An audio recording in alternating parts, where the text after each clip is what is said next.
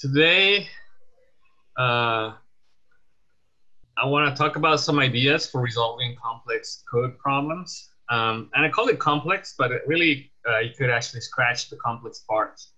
And it could be like a lot of code problems. And I'm going to use some slides that I made for another meeting yesterday that I didn't actually have time to adapt for today. Um, but yesterday I only had half an hour to go through some of this stuff. So maybe we can expand a bit more and also share some other points of view. So part of when you're resolving code problems or code issues is actually you're going to reach a point where you're going to have to ask for help from others, right? And so once you're at that stage where you need help from others, there's several tools and ideas that can help you organize your code to enable others to help you a bit easier or faster. And that process of organizing your code can also help you sometimes identify the issue yourself. And so these are some of those strategies for that. We've talked about the reprex package in the past, and then maybe I'll talk about it also at some point here. But this quote that I put here, with power comes great responsibility, I think it's from Spider-Man, or they use it a lot in Spider-Man. I put this quote too because if you have more knowledge and start customizing some things, then you're then become more responsible for dealing with what you're customizing. Because once you start to customize, you make it harder for everyone else to try to help you. I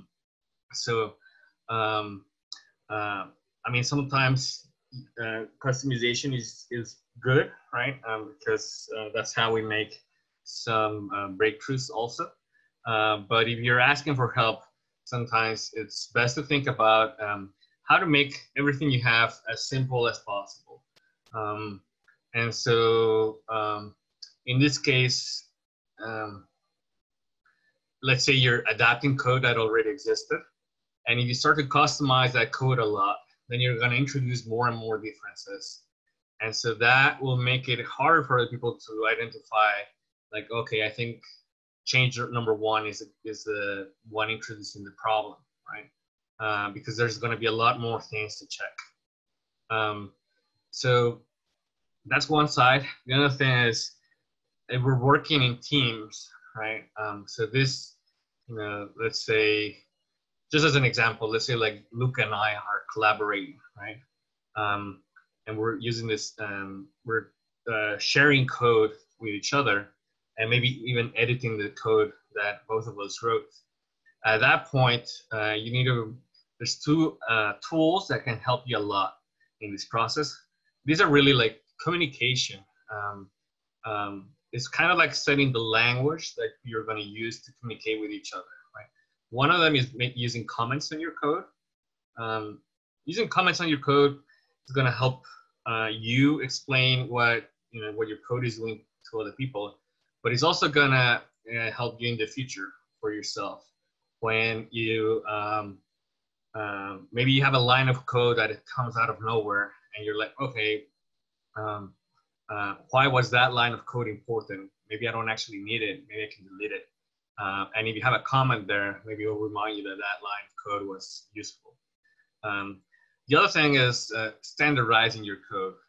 So there's some newer tools for this, or I mean, newer in the sense that maybe they've been around for just a couple of years instead of multiple years. That can help you in this process, specifically with R. But for any other programming language, there's also tools for that. The standardizing your code means trying to use some of the same coding style. Why do we want to try to use the same coding style? Because then people will be more familiar with the same coding style, and then they'll be able to understand, to interpret the code itself without the comments a lot faster, right? I mean, the comments will help a lot, but just having the same coding style will be quite useful. And so something that I've been advocating recently is to use the styler package, which is part of, it's part of the tidyverse type of packages.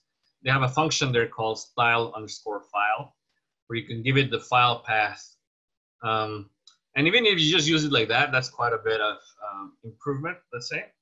But in particular, I made a function in the biocds package called biocstyle, which you can look at over here at the website for more information. And so I've been telling people working with me to use this to style their code and to standardize it. Because I think that will make some of this process easier.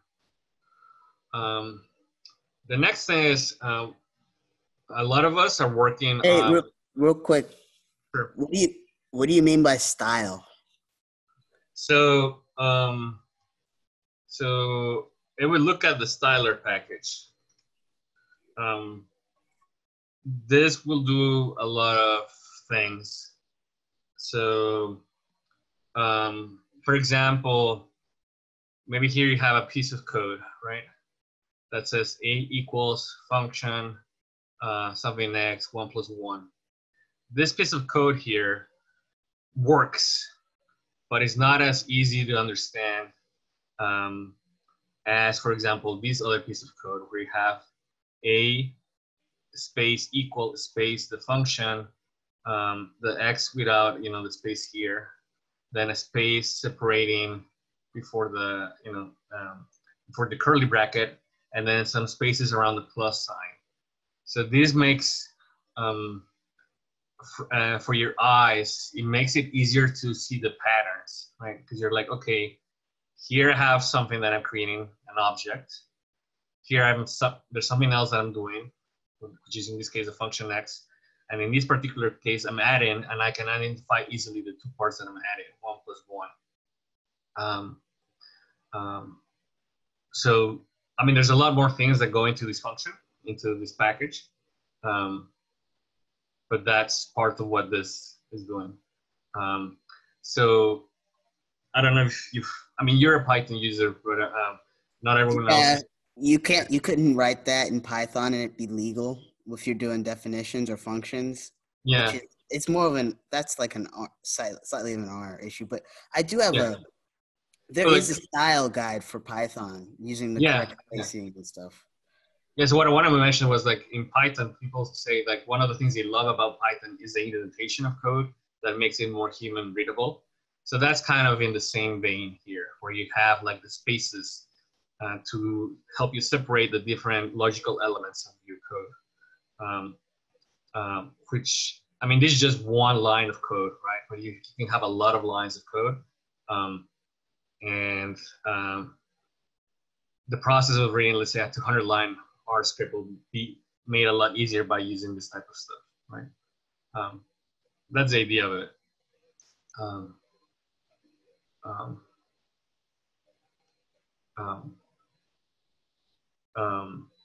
Well, and then like these biocd styles for making it a little more like bioconductor friendly.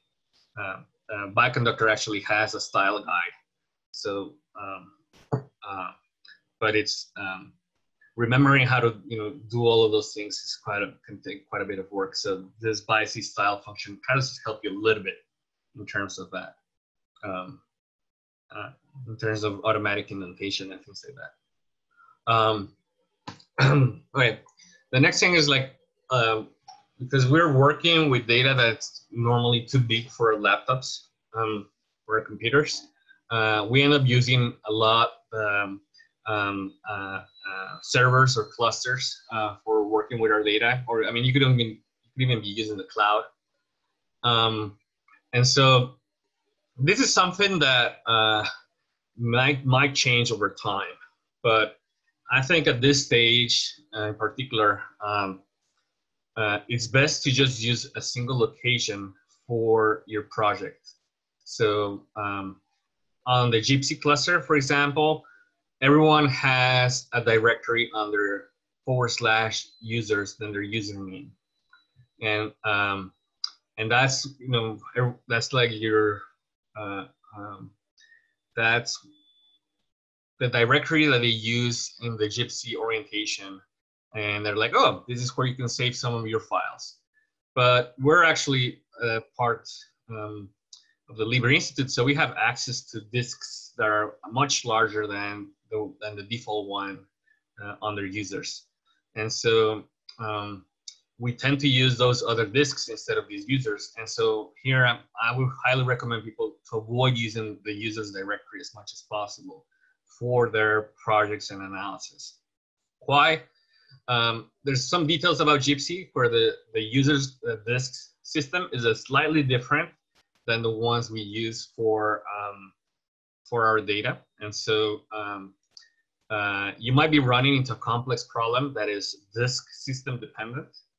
And so in general, you want to avoid that, because if you're using a directory in Gypsy and then the user's directory and you're getting different outputs, it might be because of the disk system differences.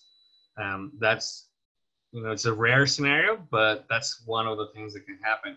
And so again, the idea is to simplify, use one common framework where everyone is familiar with that framework.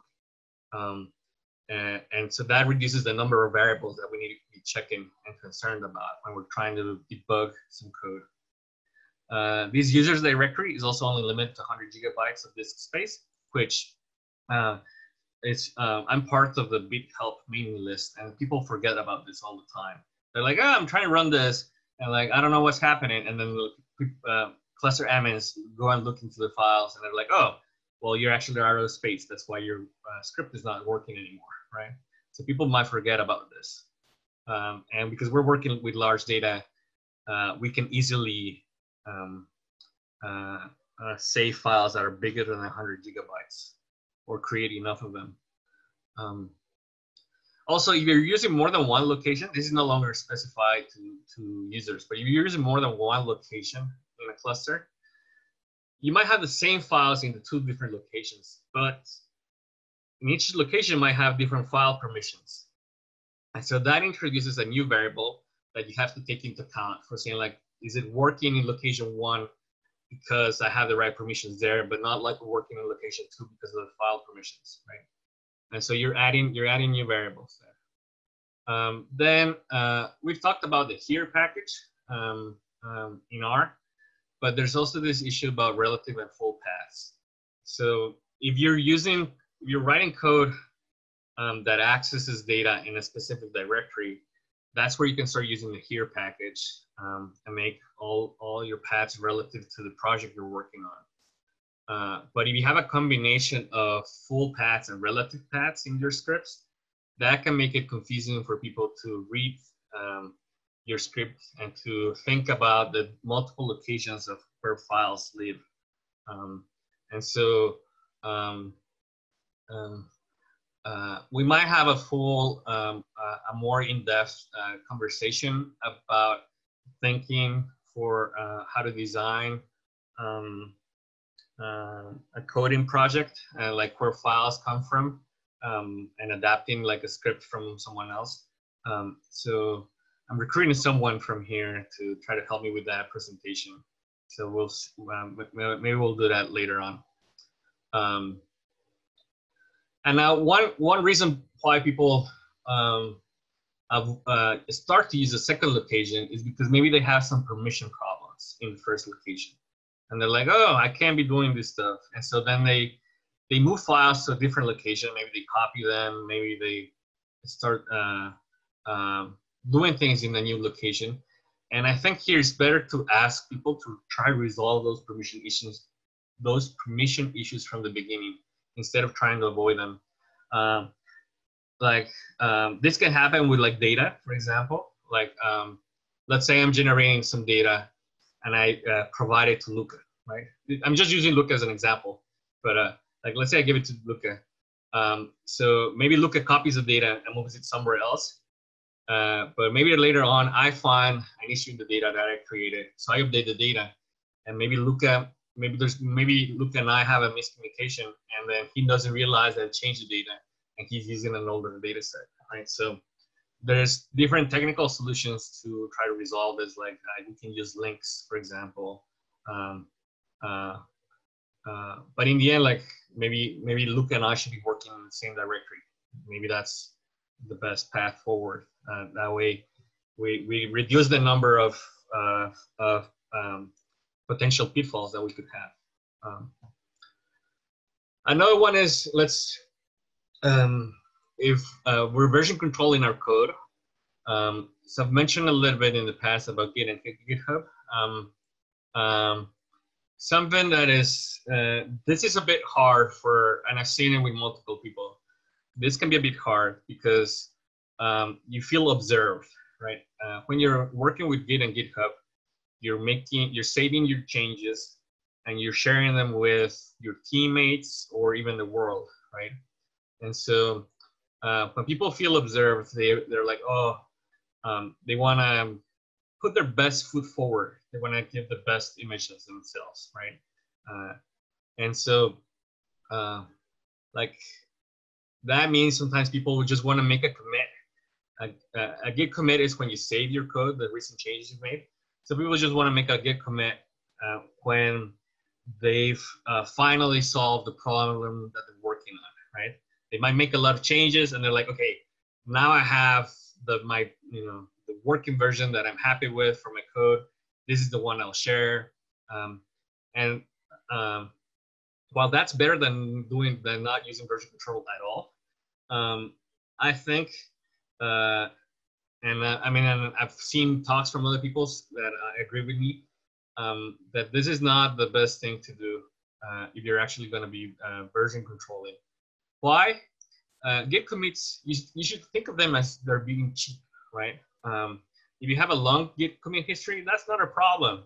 Like, people know that it takes a while to figure out the answer to a problem, right? And so if you had to try 20 different things to solve the problem, that's okay. And actually, having that granular detail of what are the things we're doing can help other people help you, right? Now, you are actually sharing with the world in a sense, or at least with your teammates. So you do need to be aware that other people will read your commit messages, and so you have to make them scripted. You have to make them understandable by other people. I've seen a lot. Sometimes when we have people applying for jobs at Beaver, I'll look at their Git repositories, and maybe they have a lot of curse words in their Git commit history. Maybe they just say, update this, fix that. And that's their full message. And they have 20, 30 commits that say, fix this, update this. And so that type of message is not useful at all for other people that are going to try to work with you. Also, this is kind of like the comments on your code. You're going to come to them back in the future.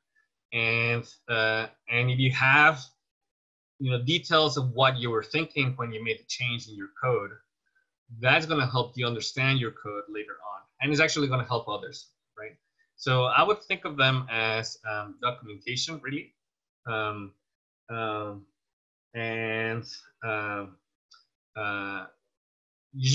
encourage people to make as many commits as they need, and that's, I do this myself, like, don't worry that other people will get a lot of messages. That's okay. Now, because we're putting such a focus on the Git history and making it something that you're sharing with your team, Git actually, although it has commands for resetting the history, you should actually avoid doing this as much as possible. You only need to do it under very specific circumstances. So, for example, let's say that you committed a file to your Git history that has some passwords or private data, or some really big files that you later on realize that you didn't actually want to share. So at that point, there's tools that can help you remove those files. And at that point, I think that's the only point that I think it's okay to alter the Git history. But you should never be using Git reset. Even if you're, let's say you make a change and then you want to go back to the past, there's other commands in Git that will allow you to go back to the past, but keep the Git history. So actually, when you run this tool called BFG, which I always think is like Bigfoot, when you use this tool, at some point, there's a message that shows up that says like, I mean, it's a political message that says like, oh, Trump is trying to alter history. You should not let him do it. Just like you're not allowed to alter Git history. But anyway, this is also an area where you start to alter the history. You end up then customizing more and more. And if you're then customizing more and more, then you're gonna make you have more power, right? But then you have more responsibility to try to figure out what went wrong, because other people won't be able to help you as easily. I think there's a couple of chat messages. That's just me being a troll. That's okay. Ignore. That like I'm not seeing them normally. Okay. So let me see. Okay. The next one I have is you want to document what you're doing through code. What do I mean by this, right? So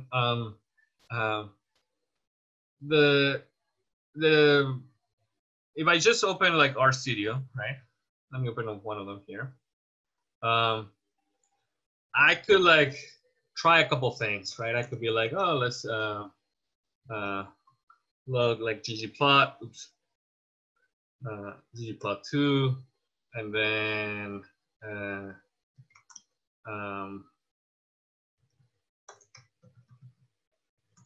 I could make a plot here. I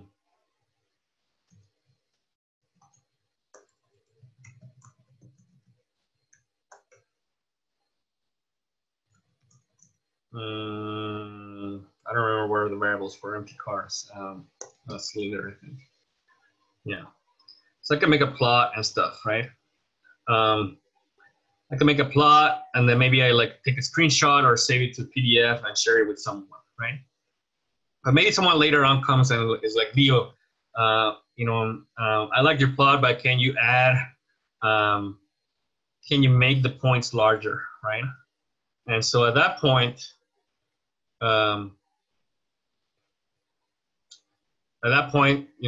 that's let's say a month later or something, or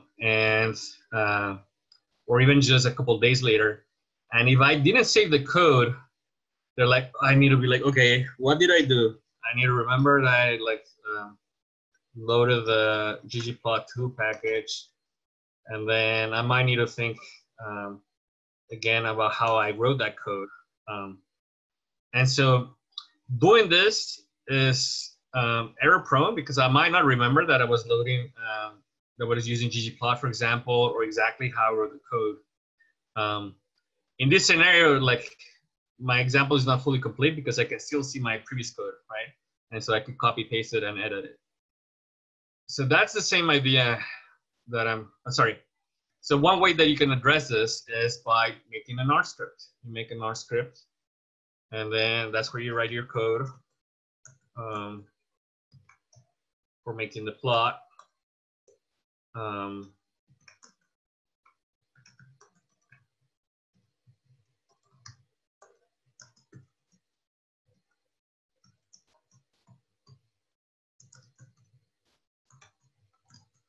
So I can save this code into a file. And then later on, a month from now, someone is like, oh, we actually like your plot. We want to add it to the paper, but can you make it bigger? So I could just go back to my code and then record my change, right? and then make the plot a bit bigger, or things like that.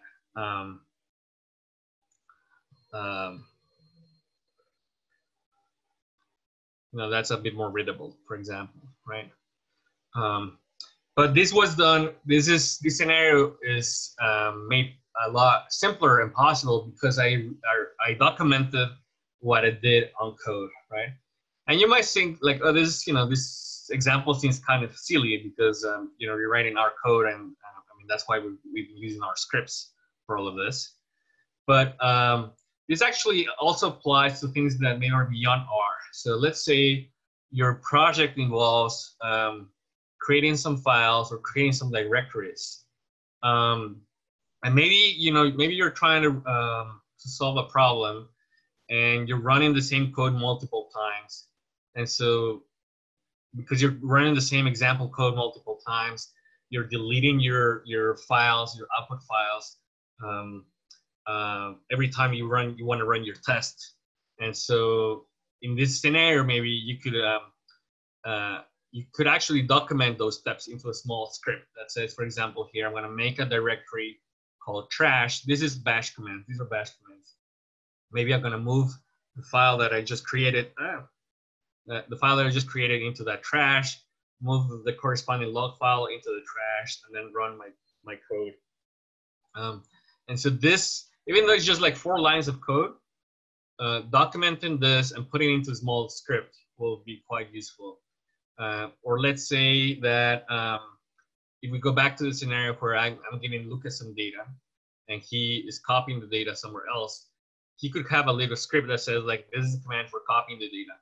And so the next time later on that I tell him like, oh, I updated the data, he can run that little script and copy the data automatically without having to remember, where did the data live, look through all our emails from the past and be like, oh, this is where Leo told me where the data was. Let me copy it again, right? So even small things, you should try to put them into script files. And let's say you're doing this after having after already having some scripts.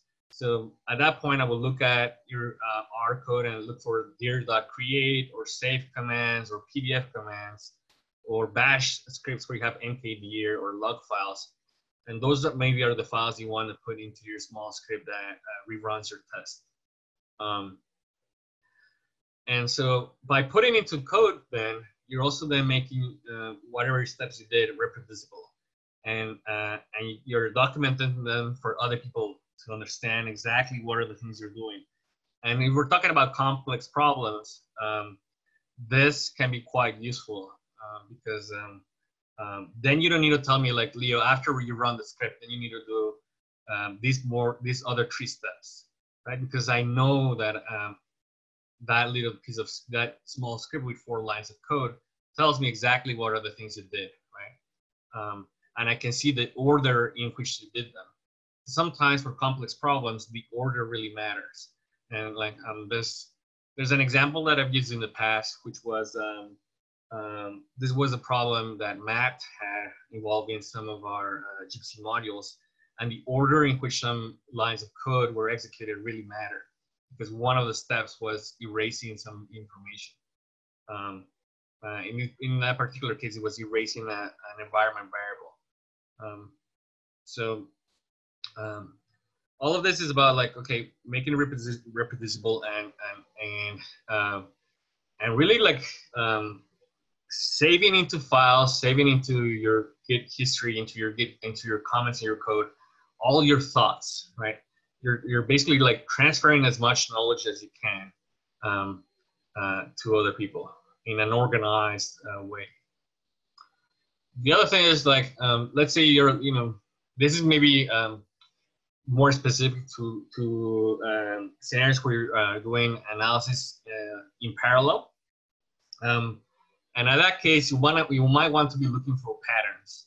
So one big difference is if you're using the Gypsy cluster or any high-performance computing cluster, there might be big differences between running code interactively. So for that, for us, that's the QRSH command at Gypsy, or non-interactively through the qsubmit command. There are some big differences here sometimes. One of them is like qsub is actually going to create a log file. And maybe you specify that that file should live in a specific directory. And if that directory doesn't exist, then qsub will be like, I can't do anything. But it won't give you an error message that it's useful. It won't be like, oh, you didn't create the log files directory. You should create it before you run this. It won't be a message like that. It'll be like, oh, I'm stuck. And then you're like, okay, why are you stuck, right? So that's one issue there. Another one is when you run things with qsub, you could enable the option to get emails from the cluster management system. And in those emails, there's going to be some information about how much memory your job was using. It's called the max VMEM, max virtual memory. And one thing that I do is when I'm having errors, I will check if that number is similar to the one that is specified as my hard virtual memory limit, HVMEM. And if they're similar, then I'm like, oh, I'm running into memory problems, right? But that you might not actually get an error message that says like, oh, you're out of memory. It's just at that point, I might notice that I'm actually running out of memory. Also, one problem that like multiple of us have had is that qsub and QRSH are different in the sense that qsub is stricter with the resources that you're using. When you're submitting a job in a non-interactive way to the cluster, you have to specify all the resources that you're going to use, like how much memory you're going to use, how many cores you're going to use, and there's the SunGrid engine has tools for checking that. And so one big difference is, for example, you're using the data.table package. That package will try to use as many threads as available. And so when you're running things interactively, it might be like, oh, you have 64, you have 48, you have, I don't know, 24 threads available, and it will try to use all of them. Well, that's okay in QRSH. I mean, technically speaking, it's not okay because, but SunGrid engine is not able to detect that it's not okay under QRSH. Under qsub, it's able to detect that something wrong is happening, and then it will be like, hey, I'm going to stop you right there. And so that's one issue there. I was mentioning also looking for patterns because, oh, maybe you're getting like 12 output files. And you're like, oh, what are those 12 output files? Oh, but you're also using 12 cores, so maybe something is happening there. Maybe we can look into that specific. That's a big hint that something is happening at the parallelization step. So something you can do at that point is like, okay, maybe I'm testing with too many cores at a time. Maybe I need to reduce it to, instead of 12, to just 1 core, or maybe 2 cores, where I give it a lot, maybe more memory per core. And that depends on whether you're having memory problems from above, right? And again, this is also more useful for the parallelization scenario, which is, I guess, one of those complex scenarios. But if you're parallelizing code, you might have objects in memory that are quite big. And so you can list with ls your objects in your R session. And then there's this R package by, I think it's by Haluitan, PyR.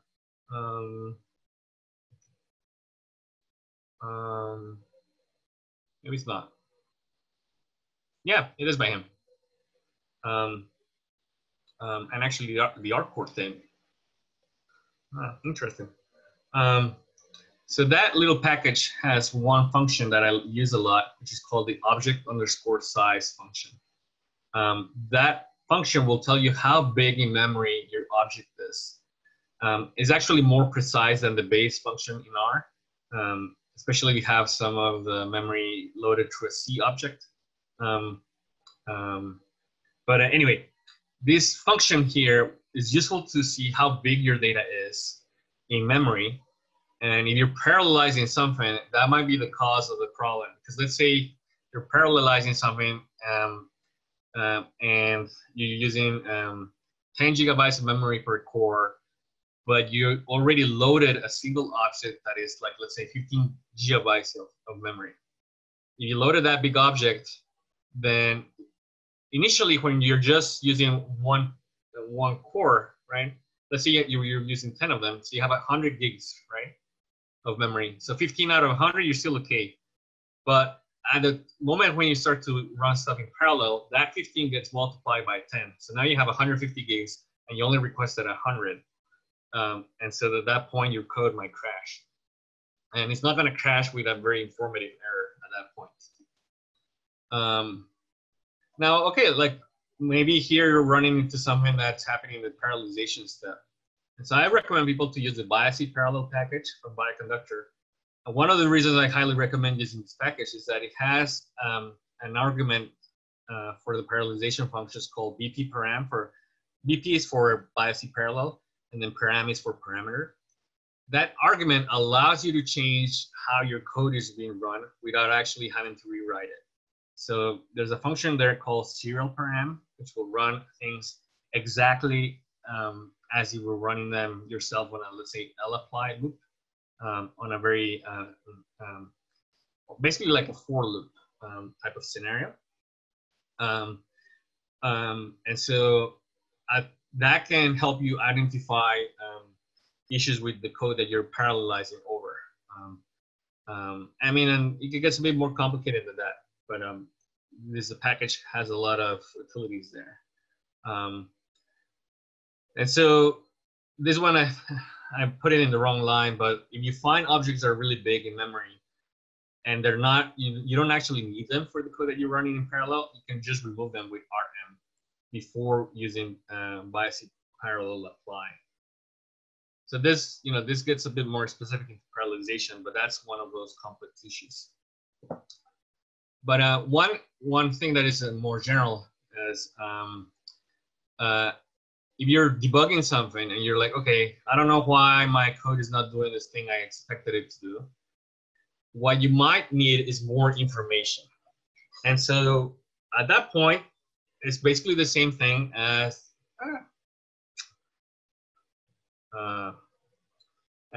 commits being cheap.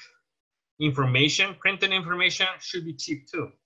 It doesn't matter if your log file is 5 kilobytes or 10 megabytes. In the end, that doesn't really affect us in any way, right? So you print as much information as you think you will need that can help you, especially if you're running something non-interactively. And so some functions that are quite useful for that are the message function. I, in particular, like using, let me just make this bigger.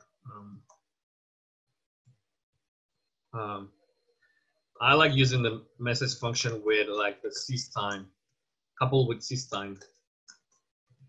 I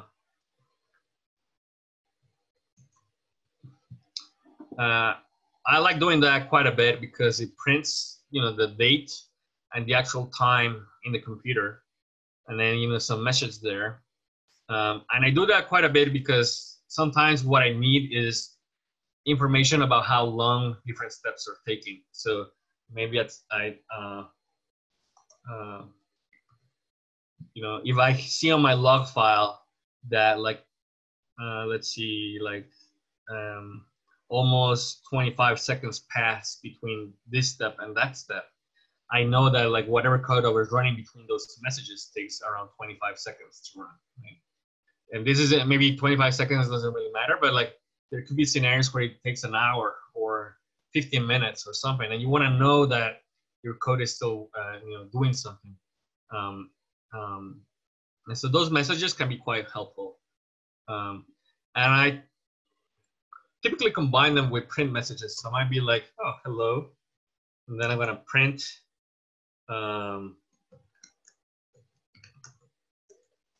some information. And so in my log file, what I'll see is, it says here oh, hello. And then it has some numbers.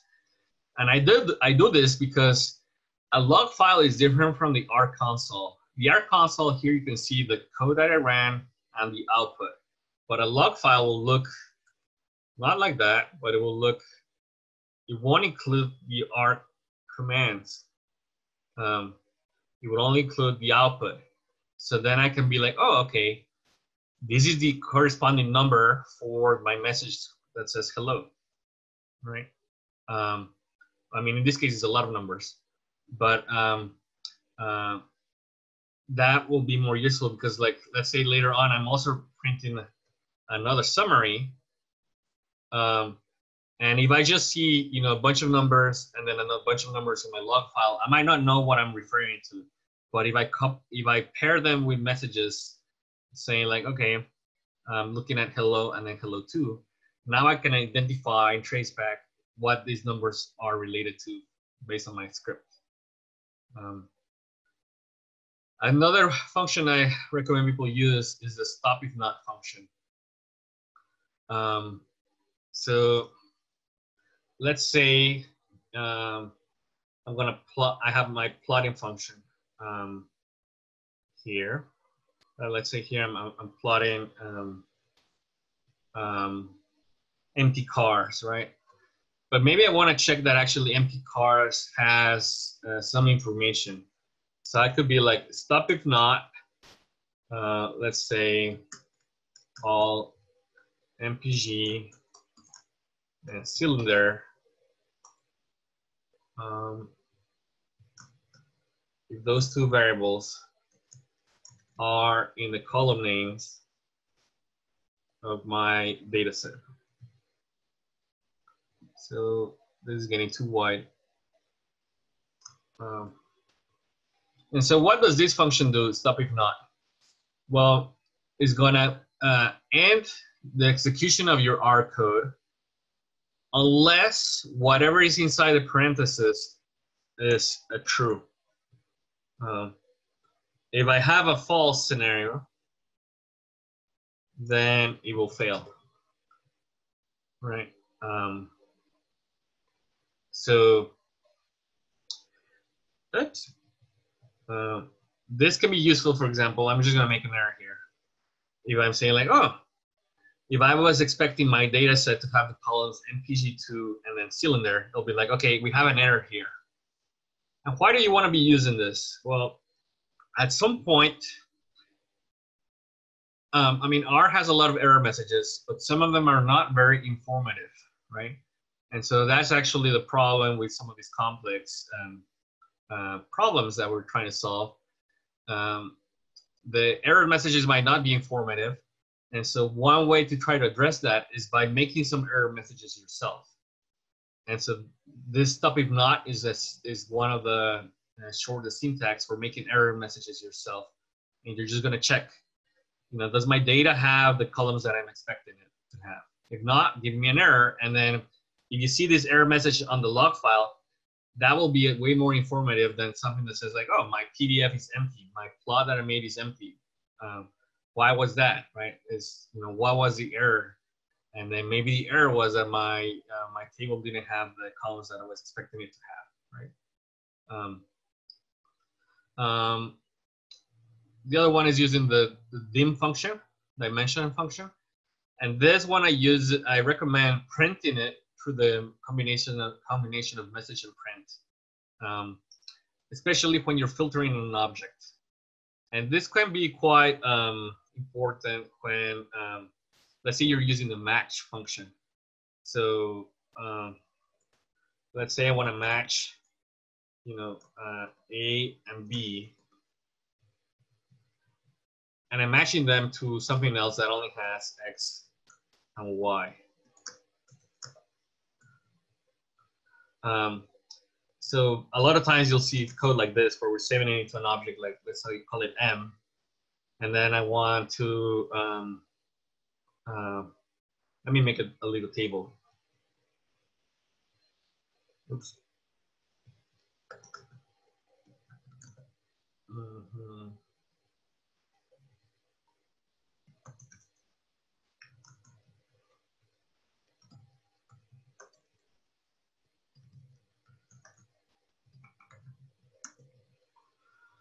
Let's say, you know, matching something, and then I want to subset to whatever match. So in this case, I'm going to edit my code and just that thing. So what happens here, right? The first 10 letters are not, present in X and Y, right? So when I run the match function, it's only giving me NA values. But maybe, when I wrote this code and I was testing it interactively, it was giving me actual numbers. And so then I subset something, my table, to that information. And now I have a table that only has NAs. And maybe my plugin function later on is like, okay, I don't know what's happening with all these NAs, right? And so at this point, after subsetting, I would recommend doing something like this. Message system.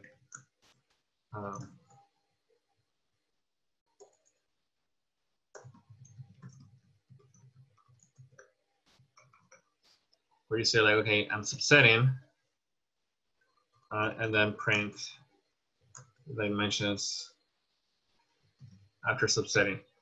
Like this scenario maybe is not as informative because I still get like 10 rows. But maybe those numbers will be informative for me later on to notice that there's something going on. There are other scenarios where you can end up with something that is actually, you're subsetting something that is null. And then at that point you might be like, oh, wait, I got something that I wasn't expecting, right? I got something that has 0 rows when I was expecting at least 1 row type of thing.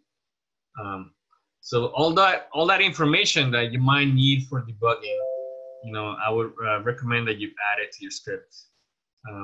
It doesn't matter that your log file is getting longer. And maybe later on you realize that some of the checks you added were not as useful, but maybe some of them are, right? So I would just be liberal here and include as much information as you want. For this particularly is useful in the case where you're running things interactively, everything works, but when you're running things non-interactively, it's not working. And so that's one of those complex scenarios. And then you want to print as much information. Or maybe you just tested it with 1 or 2 genes, let's say, and you're running it with like 1,000 genes later. And then maybe 5 of those genes are failing, and you want to understand why those 5 genes are failing. And at that point, information might be useful. And so the last slide I have is you want to avoid also some common pitfalls. So one thing is when you're running things not interactive, when you're submitting things to the cluster, it's going to create a log file. Automatically, it's going to create 2 log files, one for what's called the standard error and another one for what's called the standard output. And there's actually options in the Q sub command that will make you use a single file. Why do you want a single log file? Well, these 2 things might get assigned to different streams, or if you have an error message, it might get assigned to another one. And so you have 2 log files, and one of them has, let's say this line of output, and the other one has these 2 lines of output, then it makes it really hard for you to try to pair them together, right? So that's where combining them into one can be quite useful. Look at how to leave, and we'll use him as an example more. Another one that I've noticed quite a bit is people will hard code columns or rows that they're subsetting in their code. So for example, here they're like, oh, I just want columns 1 and 3, right? And maybe in your scenario, column 1 was Ola and column 3 was high, and you're like, oh, everything works. But maybe the data changes, right? And then now it's columns 2 and 4, for example, because maybe I added a new first column. And so at that point, your code will no longer work, and you need to manually check that you need to load the previous data and the new data, identify that the column order changed, and then actually adapt your code for that. So for that type of scenario, I would recommend using something like this, where you save whatever the columns that you're interested in into an object, and then subset using that object. You could even add the stop if not step to check that all the variables are actually in your column. in your table. The last one is to always include the R section information, and that can be quite useful for some of these complex scenarios. Some of these complex scenarios can be related to different versions of R, and maybe different versions of packages, right? And so that will be very like application dependent,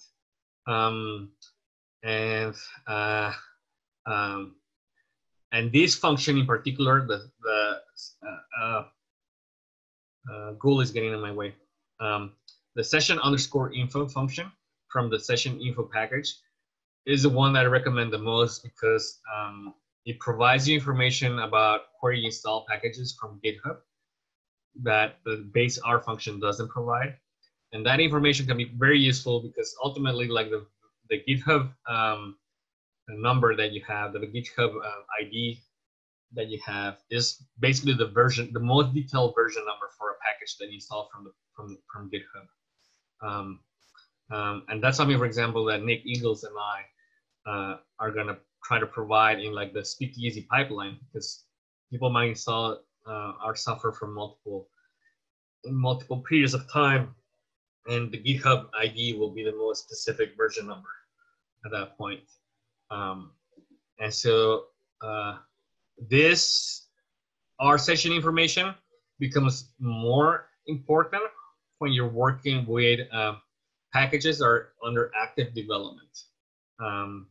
And that might be the case for some of the work we're doing with, like with packages that are on the cutting edge and people are working on them. But it could also happen with like some mainstream packages, right? Like for example, Powplot, which is a package that is used a lot by people that are using ggplot, had a pretty big change at some point. And like, let's say maybe you're not aware of that change, but then I see it on the session information, and I'm like, oh, you actually have a you need to update your Powplot package because now in this new version they fixed that problem that existed before, or something like that. And if you don't include that information, it's impossible to remember it, right? Like even right now, like I didn't do much, but I already have a bunch of packages loaded, just from loading ggplot2, and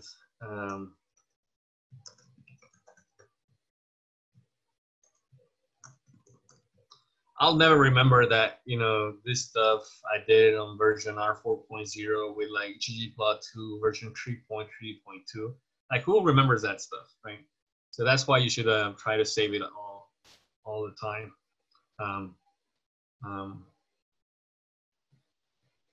Cool. So those are the things that I had. Let me stop recording.